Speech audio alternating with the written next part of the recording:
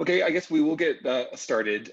Again, thank you very much for joining Merit Rounds. I guess it's virtual rounds now. With the advent of these extraordinary times, we are seeking additional ways for us to engage and to continue to have conversations.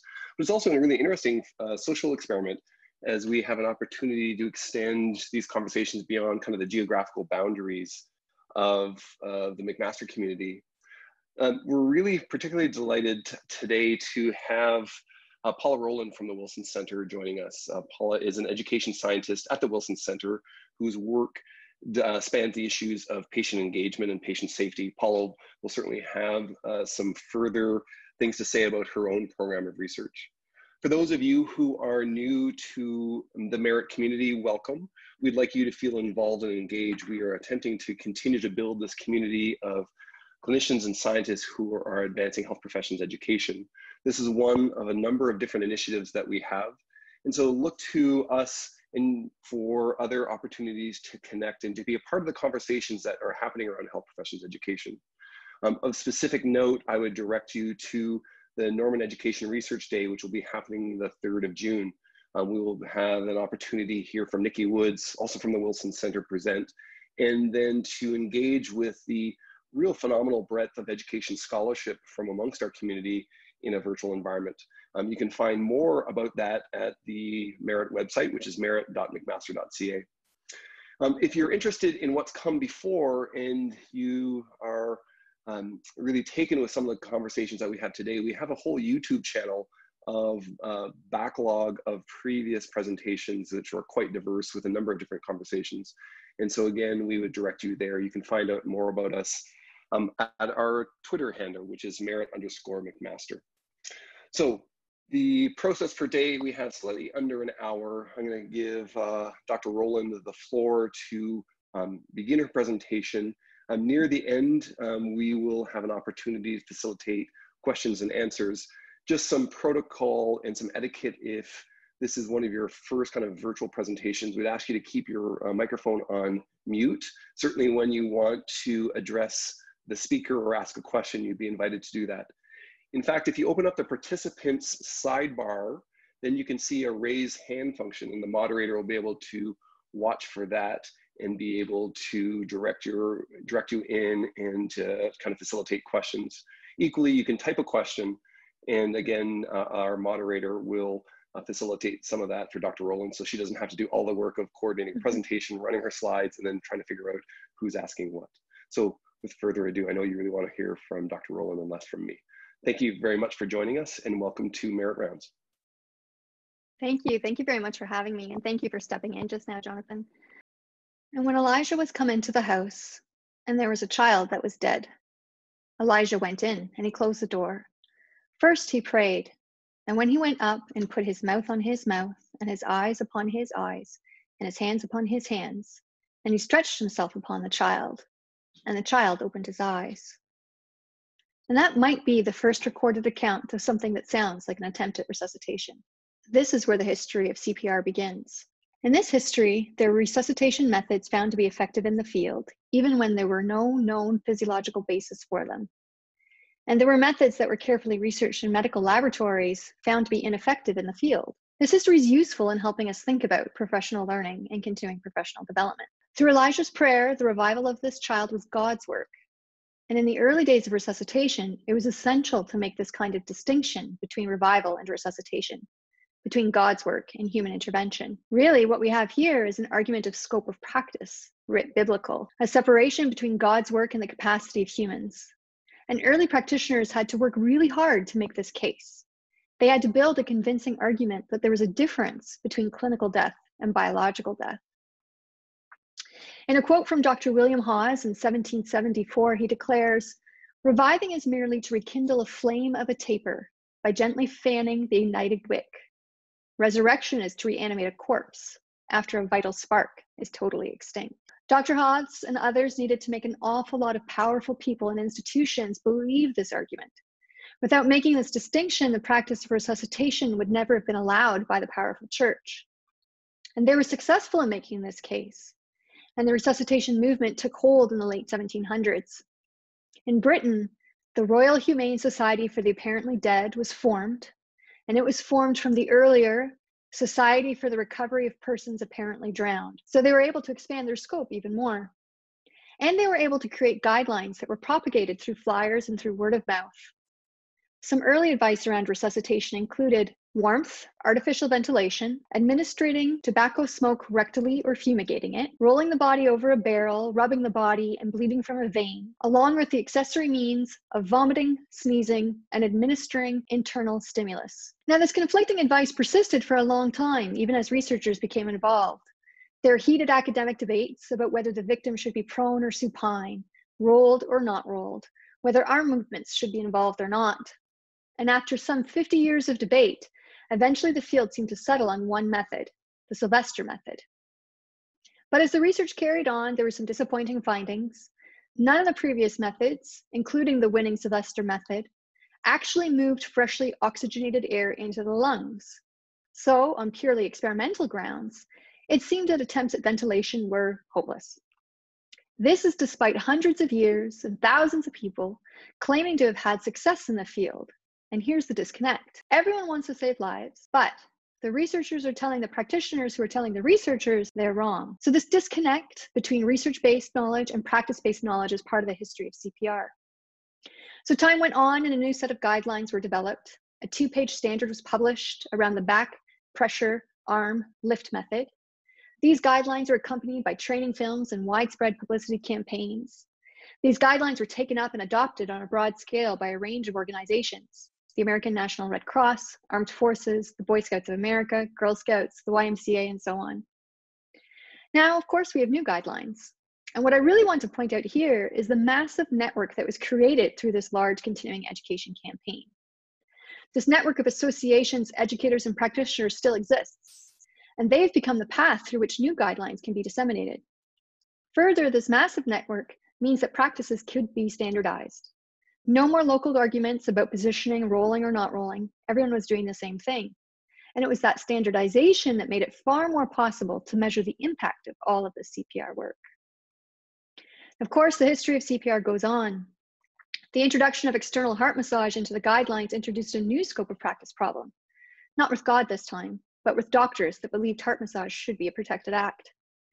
And as more and more members of the public achieved CPR training, there was a new distinction to be made between those who had basic life-saving skills and those who had advanced life-saving skills. The debates between researchers and practitioners also continued. In an effort to reduce extraneous variables, researchers advocated for measuring survival rates only for persons with a witnessed cardiac arrest in ventricular fibrillation and who had cardiac etiology. So this move by the researchers excludes the nearly 200-year history of practice that was rooted in the Society of the Apparently Dead, more or less turning them into the Society of the Nearly Dead, who happen to have a witness, no complicating factors, and the best chance of surviving. Now, if you want to read more about the history of CPR, I'd recommend Stephen Timmerman's Sudden Death and the Myth of CPR, or Harry Collins and Trevor Pinch's Dr. Golem, How to Think About Medicine. What I'd like to highlight from this history is that continuing education is intimately tied to scopes of practice. In this history, the scope dilemmas are first between God and human intervention, but later include scope dilemmas with doctors, or between those with basic and those with advanced life-saving skills. And this observation brings attention to the political aspects of continuing education. As one profession attempts to build its knowledge base, it will inevitably bump up against other professions or groups also laying claim to this space. Now, developing knowledge in this space is not just about having the best evidence. It also involves negotiating and navigating these knowledge spaces and their various debates. This history also highlights how continuing education can effectively spread guidelines, update skills, and standardize practice. And the scope and the scale of the CPR continuing education campaign speaks to these possibilities. And this kind of continuing education will always rely on principles of education science to inform the design, the delivery, and evaluation of curriculum. But just focusing on these continuing education interventions, how well they work, how well they're taken up, how they participate in changing practice, they wouldn't tell the complete story of how practices of CPR have evolved.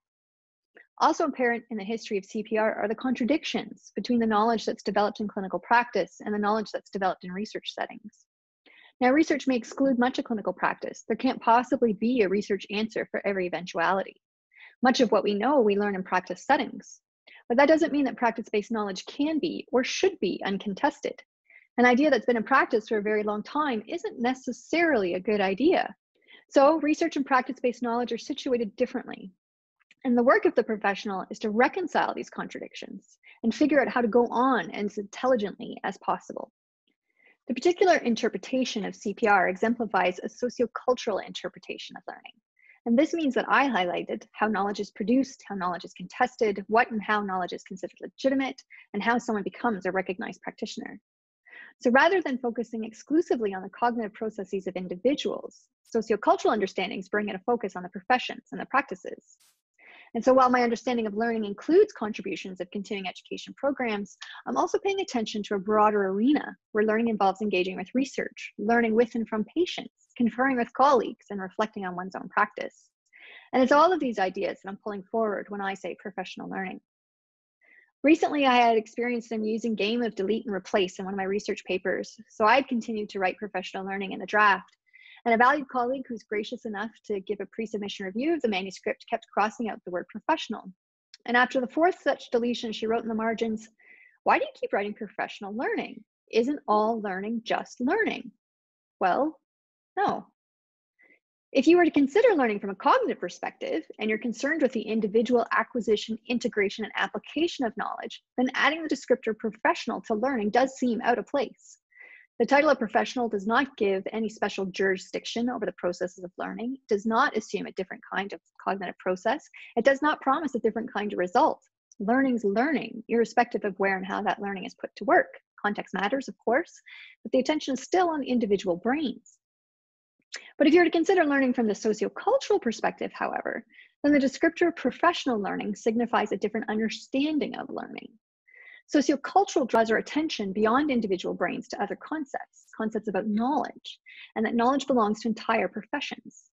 This isn't an individual unit of analysis, it's a group level of analysis. Individual clinicians possess various aspects of knowledge in their respective fields, but the body of knowledge that defines a profession or a specialty is produced by groups.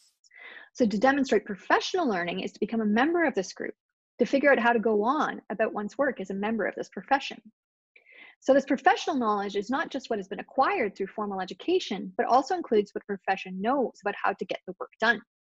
So this knowledge must also encompass the way the professions are governed, how one profession interacts with other professions, how professionals interact with the organizations that employ them or give them appointments, how labor laws and other forms of legislation influence their work, and by extension, what can be learned.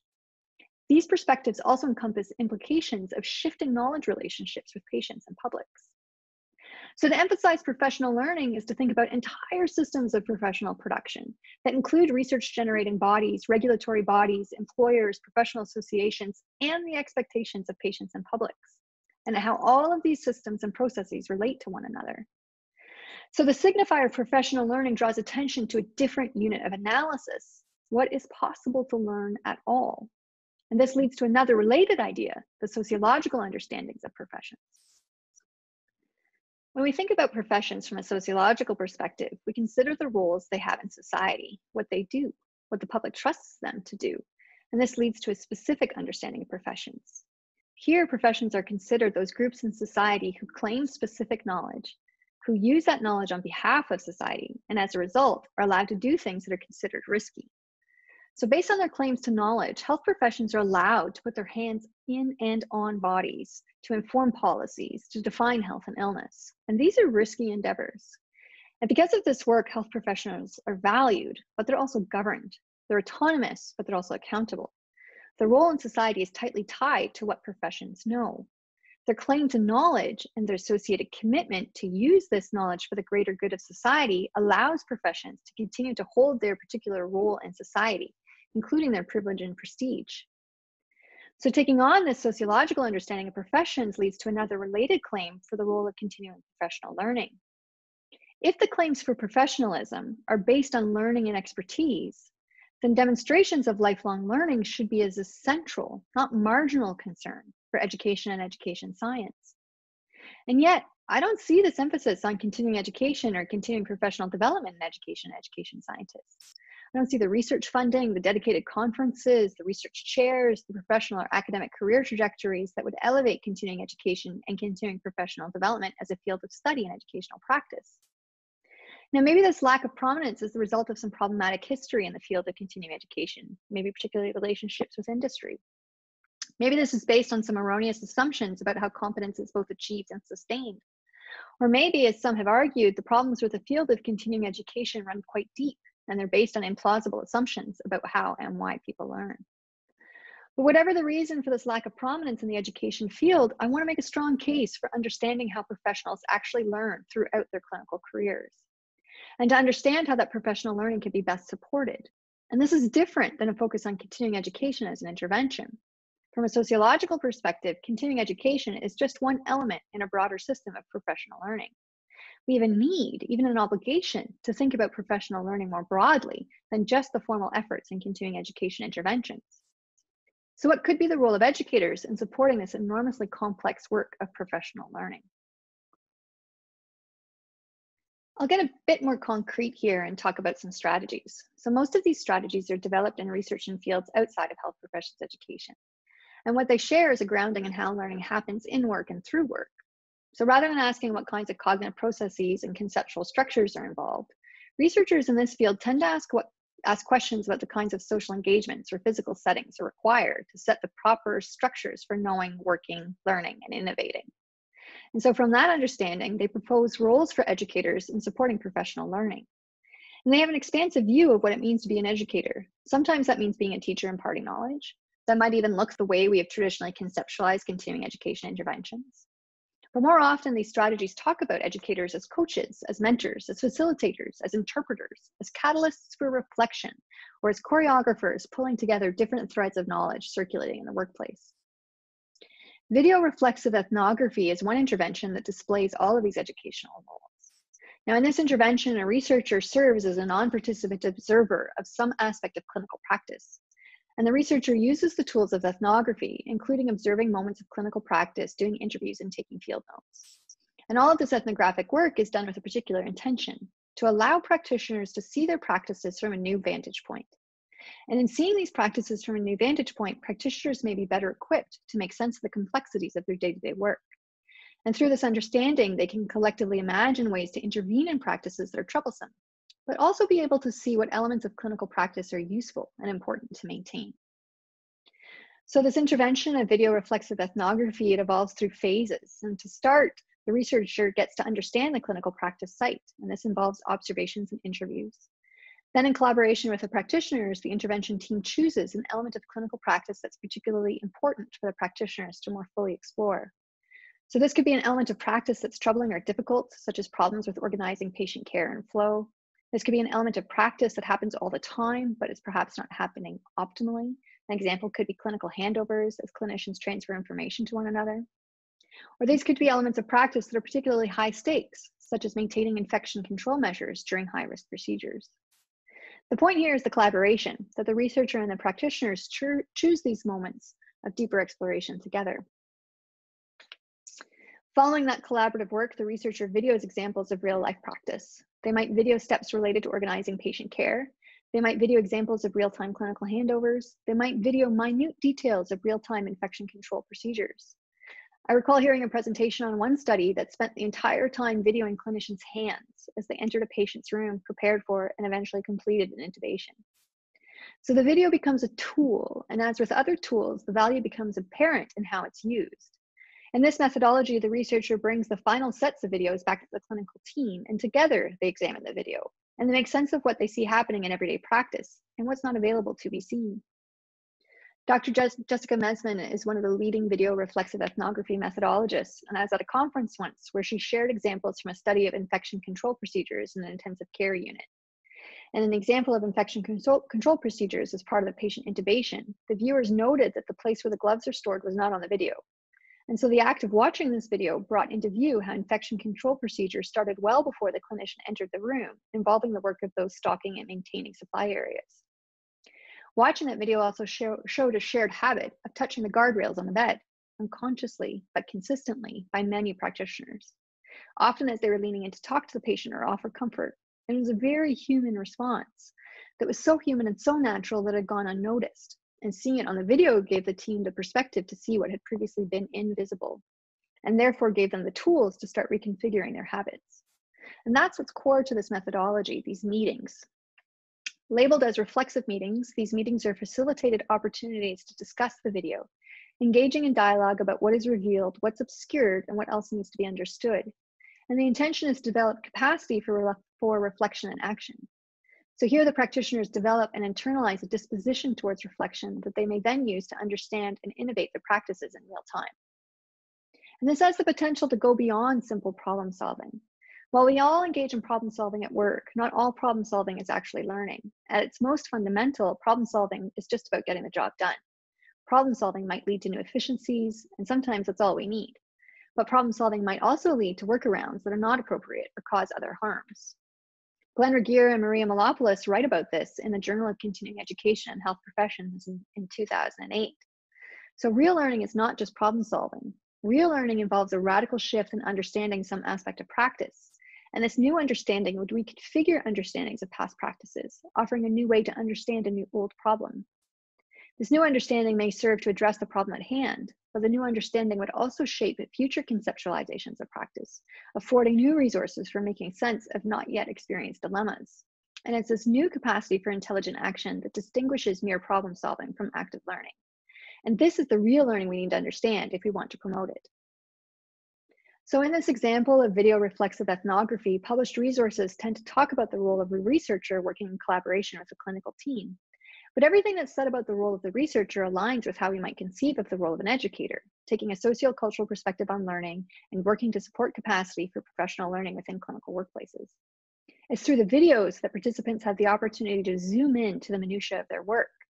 The facilitated discussions also allow participants to zoom out and explore how their professions, their regulatory bodies, and their employers shape their work. And all of this exploratory work is oriented towards increasing the capacity for intelligent action in ways that are sensitive to specific contexts.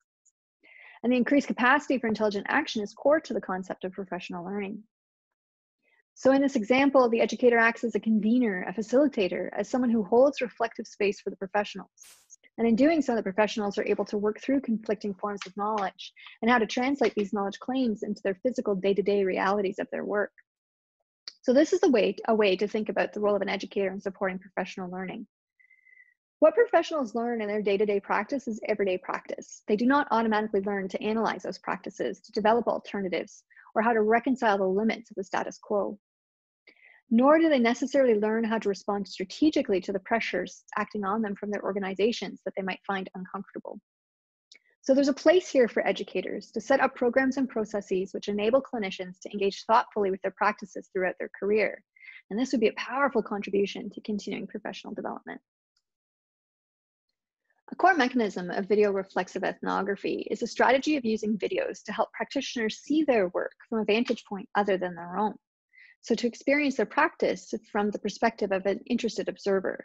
And it's from this position that practitioners might be able to appreciate their own practice differently, opening up and creating possibilities for intervention.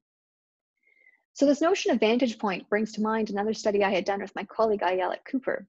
And we had wanted to understand this phenomenon of healthcare providers who have the experience of being a patient or a caregiver, and as a result, describe themselves as becoming more compassionate professionals. So in interviewing these healthcare providers, we certainly heard these narratives of compassion. But what we also heard was this notion of reflexivity and the sometimes heart-rending realization that participants have been part of a healthcare system practices and processes that contribute to systemized experiences of patient vulnerability. And this seemed to be a core process of developing compassion as a result of having their own patient experience. It was this opportunity to see their practices, their professions, their organizations from the standpoint of a patient. And while this theme persisted across multiple interviews, I want to focus here on one particular interview in order to draw out some of the emotional content embedded in this realization. So this interview was from a participant who was a young, otherwise healthy woman, and she had experienced a rare infection that had resulted in hospitalization, and she was isolated in a general medical unit. Now, her own clinical practice had been within a general medical unit at another hospital. So the routines, the practices, and the rhythms of the unit were very familiar to her. And in recounting one particular day during her patient stay, she focused on the food tray that had been delivered outside of her door. Now, she'd already decided that hospital food was unpalatable, so she had her own food with her in the room. But after a few hours, she realized that her breakfast tray was still outside the door. No one had delivered it. And no one had checked to see if she was hungry. And as the day went on, she continued to notice that tray. It was still waiting. And as the afternoon turned to evening, the tray began to represent the loneliness, the isolation, the feeling of stigma that had pervaded her experience as an inpatient. And a particularly moving moment in the interview was when she said, and I thought about how many times I would just walk by patients who were in isolation. And I'd see their trays and I would say, it's the nurse's job to bring that tray in. And I said to my husband, I said, and here she became tearful, if I ever go back to medicine and work, I won't walk past those trays. So upon reflection, she articulated that what had overcome her in the interview was not recounting her experience of being a patient. She'd already worked through that. But it was her recognition of her unknowing participation in creating a particular kind of patienthood as part of her routine professional work. Here, patienthood meant to feel vulnerable, lonely, and afraid. And for this participant, and as for others that echoed similar reflections, having a patient experience was not just about increasing compassion as a healthcare provider, but it was about brushing up against one's own participation in the systems that they experienced as diminishing while in their patient role. So for this participant, it was taking a standpoint of vulnerability that revealed dynamics that she had not fully appreciated when she was solely in the role of provider. And as a result, she had a radical shift in her understanding of practice, and a shift that changed how she interpreted past practice experiences and how she understood future practice dilemmas. And that notion of standpoint is one that I've carried through other pieces of research I've done on the topic of patient engagement in healthcare. Now, there's lots of rationales to explore related to patient engagement, and the thread that I'm following in my research is particularly related to notions of learning with and from patients in order to inform professional practice. Now, there's some really interesting and critical work going on in this domain of patient engagement, and there's interventions that intentionally create new kinds of knowledge spaces that attempt to bridge the life world of patients and the socio-technical world of professionals. And this patient engagement work brings forward many questions about knowledge and expertise, but also about power and voice. And while this patient engagement work may not always fall into the domain of traditional continuing education, it certainly animates questions about professional knowledge, identity, and accountability. So all of these questions sit within the domain of a sociological understanding of professions and sociocultural interpretations of learning. So if we open up our imagination to include rich sites of professional learning, I think we'll discover many new partners and opportunities to contribute. So the strategy I'm advocating here is for educators to look at the world of patient engagement, to consider the opportunities for professional learning here, and to consider how educators and education scientists might contribute to efforts to learn with and from patients. Looking at professional learning in this broader sense, we begin to see a whole host of other workplace contexts that have not typically been defined as within the scope of formal continuing education. Patient safety is another interesting place to look for dilemmas and opportunities related to professional learning, not in the least because it's so important. The notion of working to reduce avoidable harm for patients is inherently good. There's no arguing with this moral imperative. As such, there's a lot of groups interested and invested in this work, starting primarily and obviously with patients themselves, but also all the health professionals, policymakers, healthcare organizations and administrators, regulatory bodies, professional associations. Further, there are many groups producing knowledge relevant to the safety domain from a wide range of disciplines. There's science from human factors, epidemiology, cognitive and behavioral psychology, but also economics, policy science, sociology, all intermingled with practice-based knowledge of professionals and patients about the work that's involved in creating and maintaining safe care. A primary ambition of the patient safety movement is to create resilient healthcare systems that are as fail-safe as possible. And the current patient safety movement proposes to meet that aim by building learning cultures, where health professionals will disclose, report, and respond to incidents, and where professionals learn to think and enact system optimizations, and where professionals willingly adopt new safety practices. So the realm of patient safety brings all of the sociological understandings of professions and sociocultural elements of professional learning into high visibility.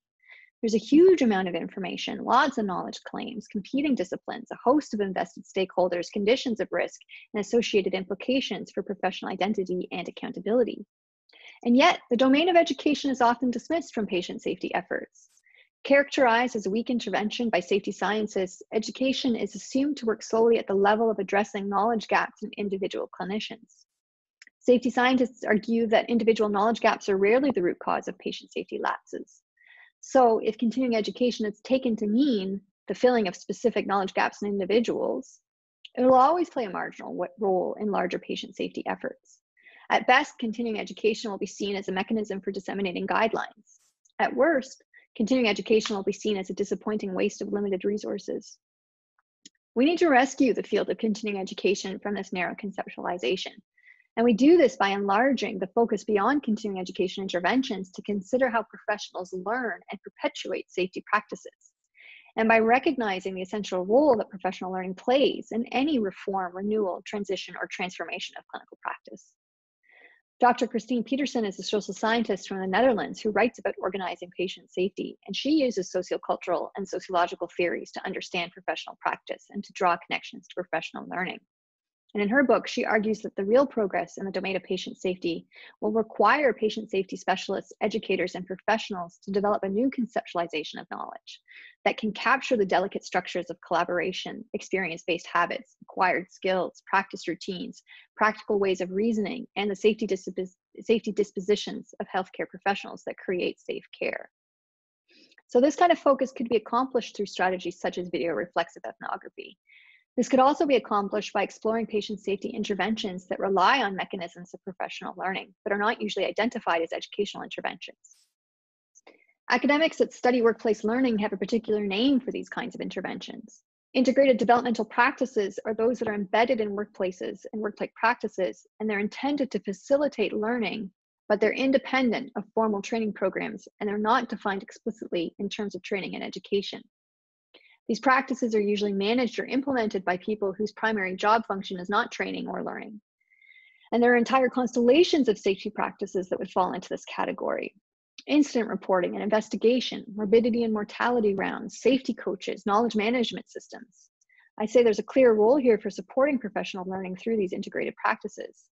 And there's an opportunity for educators to be more involved in these spaces, to partner with practitioners and patient safety specialists, to co-produce a realistic and non-idealized way of understanding how professionals actually learn through all of this patient safety work. And through this grounded understanding of how professionals actually learn through the work, we might be better situated to support that learning. Throughout this discussion of strategies, I've emphasized the potential for expanded communities with the shared aim of supporting professional learning. And a common thread is this notion of crossing boundaries and building connections with other domains that are interested in shaping professional practice. But to treat these communities as unified would work against my own assumptions about landscapes of professional knowledge. Circling back to the history of CPR, that story introduced a growing ensemble of interested stakeholders.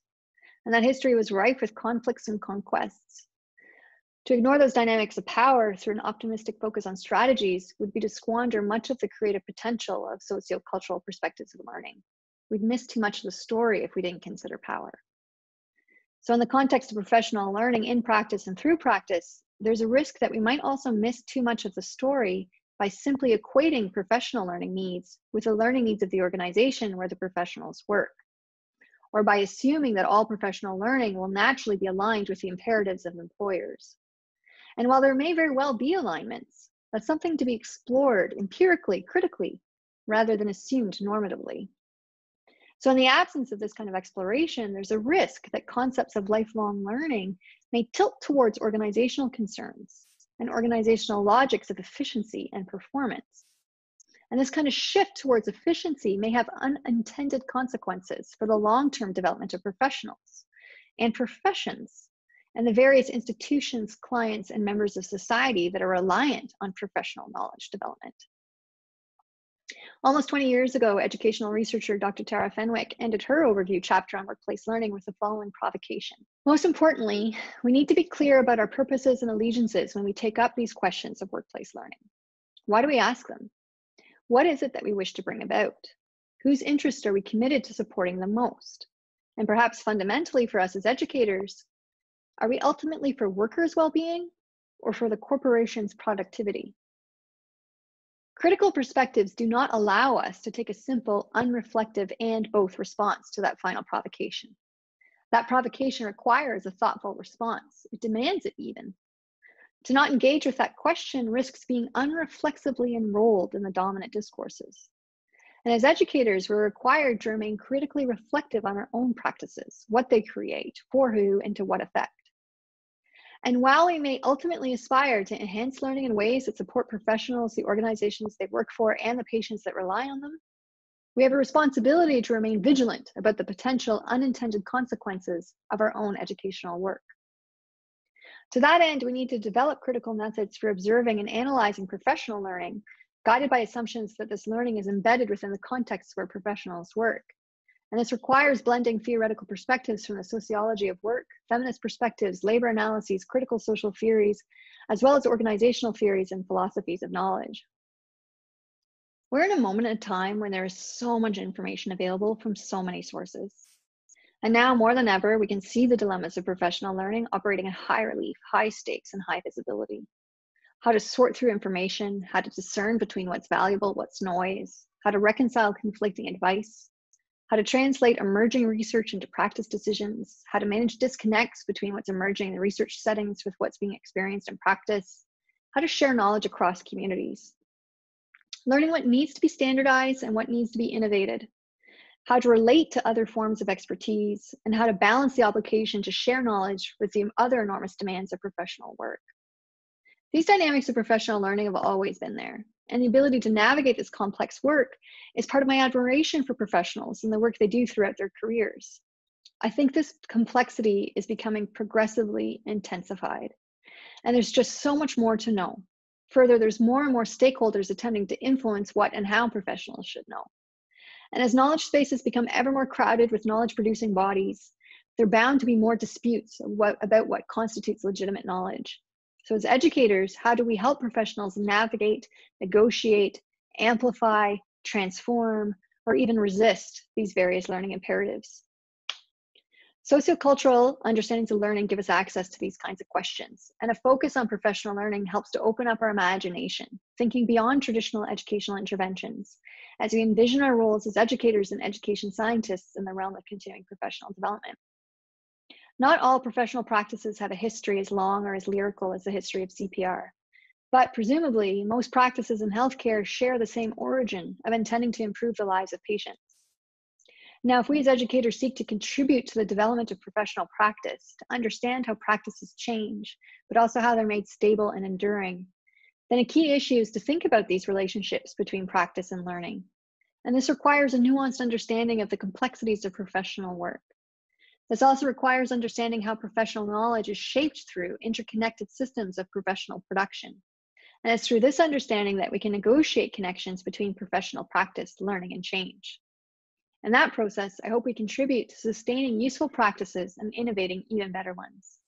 Practices that are better for patients and better for professionals. And it's this larger ambition that I'm pointing towards when I say professional learning.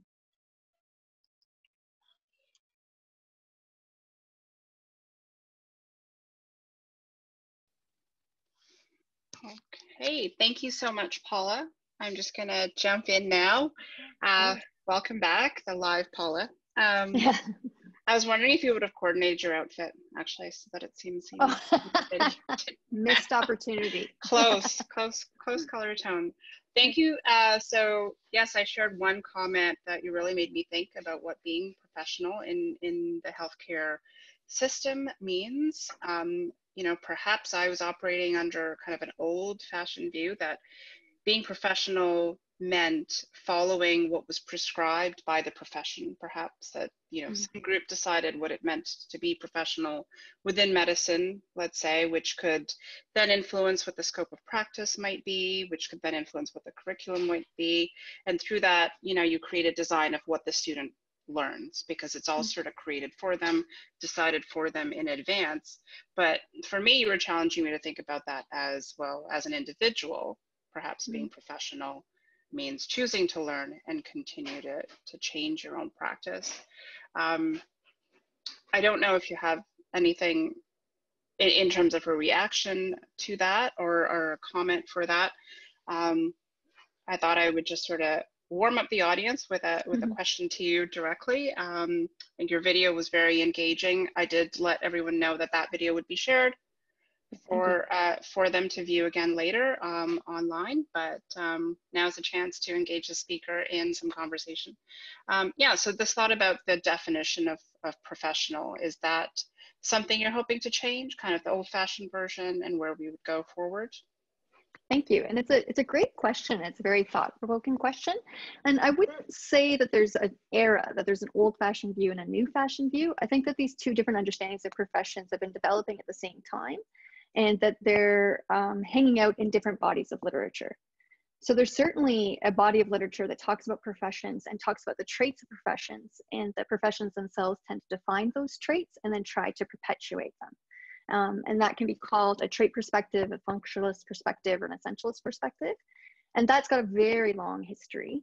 The history I'm drawing from is just as long, on more of a sociological look at professions, and it argues to take the zoom out and to look at the role of professions in society. And part of the argument there is that if a profession continues to define itself and continues to attempt to perpetuate itself, its focus continues to be quite insular on its own profession. And all the things that are changing about what patients and publics are expecting about the profession, what the kind of negotiations that are happening between employers, professions, and regulatory bodies, all of these other things that are shaping the possibilities for the professions can slip out of view when we keep focusing on an internal focus on the profession. What kind of skills and traits are we trying to perpetuate? So it's not that one's replacing the other. They're different bodies of literature and different perspectives. And then they orient a little bit differently to this idea of, do we learn because we're professionals and that's our obligation to learn? Do we learn because we have a particular role in society and patients and publics expect us to learn? So certainly you see in the patient safety movements, one of the most egregious things is to not learn from a mistake. So there's a sense of accountability there about learning that's beyond just updating knowledge or staying current, that's inclusive of learning from practice and within practice. And all of those things come into view when I take a sociocultural and sociological perspective on professions. Thank you. Yes, that's a very good answer. Led to certainly some more challenging thinking, because I think I'd be in line with the reviewer that was helping you with your manuscript and saying, well, everything's learning, right? Yeah. It's sort of every day we learn, we just can't help but learn. But you're sort of talking about some more nuanced, intentional, meaningful learning. So we have some questions in the chat. And so the first one, I'm just trying to think if you had responded to any of these. So I'll go with the question that Sarah has reposed. What do you think of the influence of SCLT on students' assessment? Do you need to look at other outcomes and measures rather than the traditional ones? I don't know if that needs further explanation. I'm sorry. It will for me, yes. Okay. Sarah, I don't know if you want to jump in. I think I would need an explanation of what SCLT means. Thank you for saying that, Sandra. I do. Okay. I can guess. Sociocultural perspective. Oh, sociocultural learning theory on students' assessment. Is that what that is? Okay. Yes, thank you. I don't always use that acronym. I hope that's right. Sarah, say something in the chat box if I've read that differently. So assessment, I find assessment a really interesting and really complex space, and it's a space that I learn from others. So it's not a space that I bring my research into. This is a place where I look for collaborators that are thinking about this deeply. And I know that a group in Australia just started writing about what the sociocultural learning theory perspectives might imply for assessment. And they were writing from the perspective of thinking about pre-licensure. And then where we see it in practice-based learning or in workplace learning is thinking about concepts of performance and thinking beyond individuals and thinking about how people perform together within the context of their work. So then it kind of pulls in different ideas and then different ideas about accountability. But I think that the language in the world of assessment, the way I think about it and from a sociocultural perspective is I keep pulling it in when I start talking about accountabilities. And so assessment as one mechanism possibly to display or to honor accountabilities and paying attention to that about what's changing in terms of what accountabilities professions are holding, how do we make them visible. But I'll try to find that reference coming from Australia. It was coming from Cradle. Okay. Yeah, just thinking about your answer and trying to, I mean, there's some spaces maybe, and I guess the word high stakes or standardized assessments are places where taking a sociocultural perspective may be difficult, I suppose, in terms of assessing accountabilities or how you would look at different factors that influence what the student themselves has managed to do within a context. But a lot more freedom, perhaps room for incorporating these theories in the workplace and in education. And I will say a lot of the history that I'm pulling from is not necessarily coming from the education field. It's coming from workplaces, sociology of work, sociology of professions at work and through work, and the concepts of workplace learning, practice-based learning in the context of the work that we're doing. So from the time we graduate, for the duration of our career, what are we learning and accountable towards? And I think that's part of why the assessment conversation shows up somewhat differently. And that's part of why I need to collaborate and learn from my colleagues who are talking and thinking about assessment more at the pre-registration level. Yeah, certainly some clarification in terms of where things might divide or where they do align. Okay, so I'm going to read this next question from Nabila. If you had to choose a word to use instead of professional, what would it be? So example, to replace the professional and professional identity. Perhaps we could split it into organizational and patient-facing. Interesting. So there's some interesting identity work there. And where I'm pulling the word professional and where I'm being so intentional about it, again, is coming from this long history of studies of professions and the role they have in society. So I'm not just concerned with regulated health professionals. I'm interested who becomes regulated and why, but I don't use that to distinguish between who's professional and who's not. I actually don't spend a lot of time distinguishing between who holds the title of professional and who doesn't. The literature did that for a long time. What's a true profession and what's an occupation? And I'm not that interested in that conversation. I'm more interested in the kinds of roles that the professions play in society. And I'm really anchoring on that idea of risk. So a group, an occupational group that is using their knowledge to provide a service to the public and to society that's got some level of risk to it. Okay. It's how I use that concept. And then that gives me some focus about how I'm thinking about learning for this particular group, because there's certainly other groups that have a high level of expertise, a high level of skill, a high level of knowledge that don't show up in some of my thinking about professions because they don't hold that same aspect of risk. And so that's more of a decision for how I focus my research.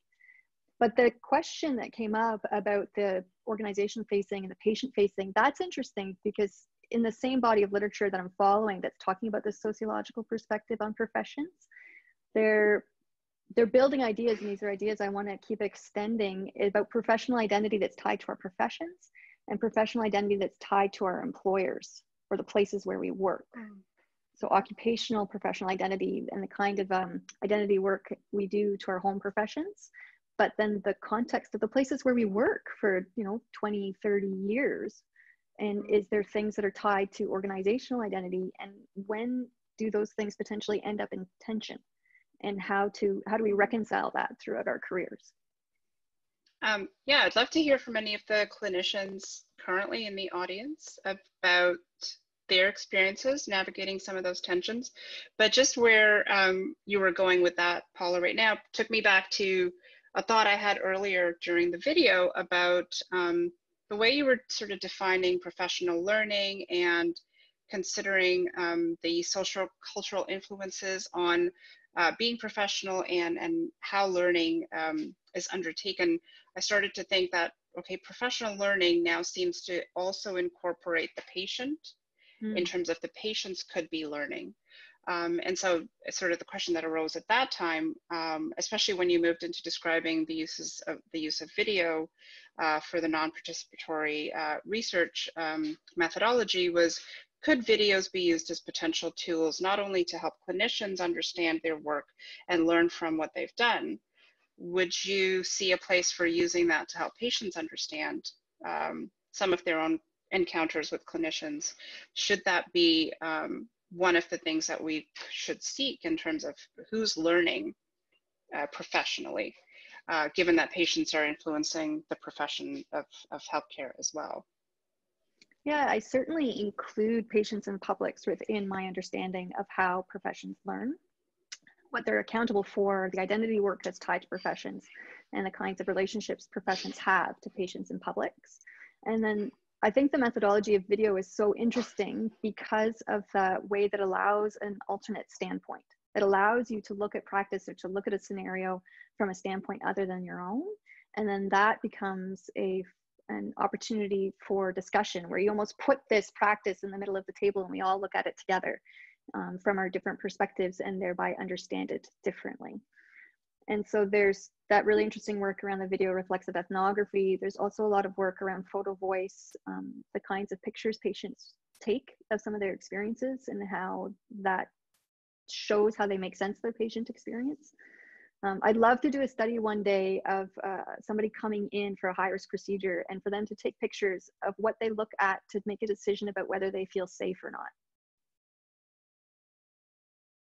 I'm so curious to see where do they find their cues about whether they feel safe or not. Now, ethically, that's charged. I can't find a way yet to give someone a camera and bring it into their patient care areas.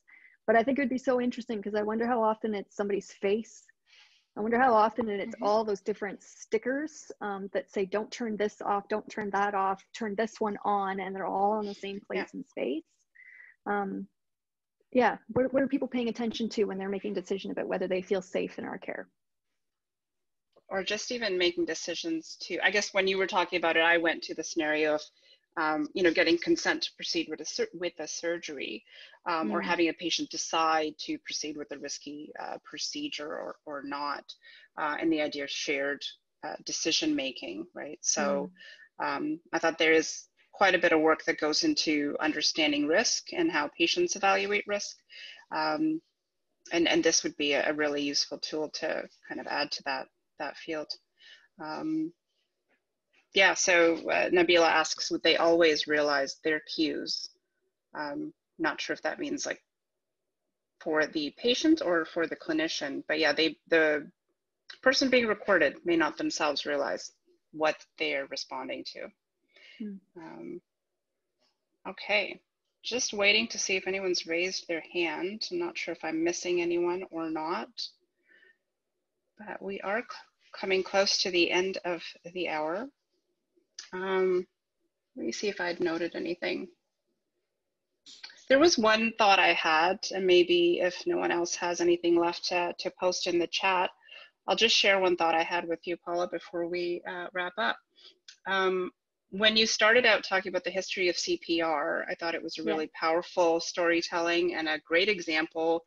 You know, I thought the Society for the Dead was sort of like probably the first example of patient advocacy, except they were advocating for the dead, so sort of very ironic. There was a power that came in that I thought was present from telling the retrospective of that and how professional learning occurred around the CPR context.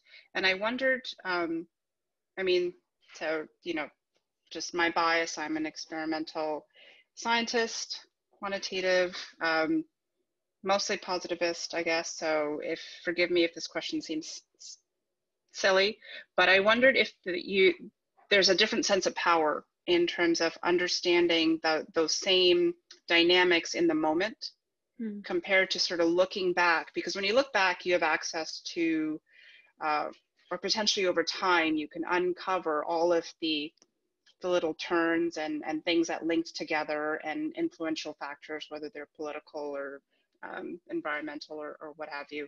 In the moment, you may not understand all of those nuances. So I don't know what's been your experience, if you have a qualitative sense that that's different. Well, I certainly agree, and I think that we're probably even more aligned. It's that certainly you make meaning in understanding something in retrospect.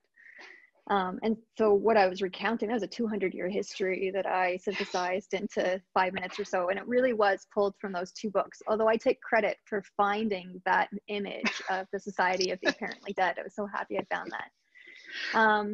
So what I was trying to do with the story was not make any claims about whether the participants thought they were learning or not, or how they were learning. It was more what I was choosing to pull forward in the story to try to display, I am taking a sociocultural interpretation of this history.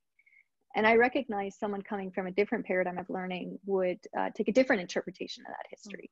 So I was intentionally pulling forward politics, scope of practice, contests around knowledge, ideas about power, the kind of discourses that end up becoming dominant and the ones that get dropped. Practices that manage to perpetuate with no other evidence and really questionable reasoning. I actually said rectal fumigation, like as a practice that I've heard about 200 years later. It must have persisted long enough that it made it into the history books. So that's what I was trying to do with the story, is more to display my interpretation of it as an example, as a sociocultural interpretation of a particular history.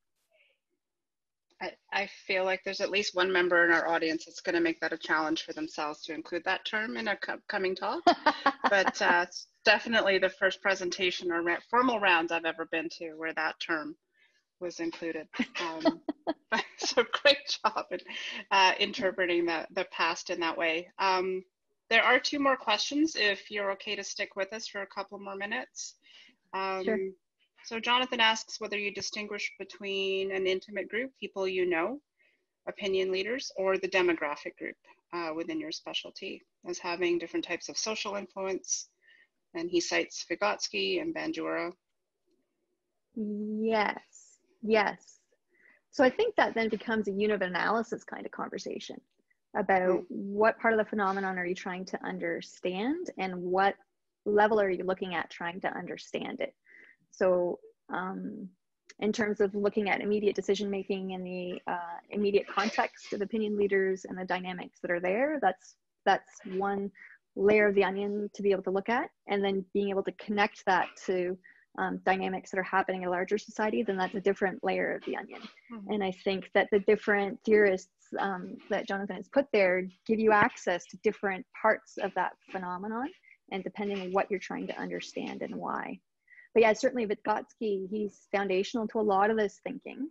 Engstrom is also foundational in that idea of expansive learning, as is Chatsky and some of the practice theorists. So that's the camp that I'm in while I'm trying to invoke these ideas. Actually, that makes me wonder would it be possible to have you share a list of some readings or other references. It could be by email, and then we could add it perhaps to the video or somewhere with our community. We could share resources that they could use to catch up on some of the theories that you're talking about. Yeah, absolutely. Yeah, so I can make my whole reference list as a PDF that when you post the video, we can have that whole reference list. And I'm adding some more based on what the questions I'm seeing come up. Yes, we can link to some notes within the YouTube channel, because whatever's in the chat here will certainly go away once we're done. Yeah, so thank you. I don't see any hands up or any, there's a comment from Bronte about the power dynamic and the physician-patient relationship cueing the feelings of being safe. Certainly, yeah, those are some things that could be explored using the video methodology. One more chat. Just a reminder to our audience that we have the Norman Education Research Day coming up on June 3rd. And everyone can find links to that at merit.mcmaster.ca. I see we have someone coming in from Vancouver joining us today. That's the first one for Merit Rounds. There's a lot of firsts today. Paula's presenting from her house, and she had a pre-recorded video. Thank you to everyone for joining us. Thank you, Paula, for sharing your work, your time, and doing so much work to prep so that this could be a rather efficient, fluid presentation. And thank you for creating that video, which will be in our archive. Thank you very much for inviting me. As well. Okay. Great. And that's officially the end of the rounds today. Thank you. Thank you.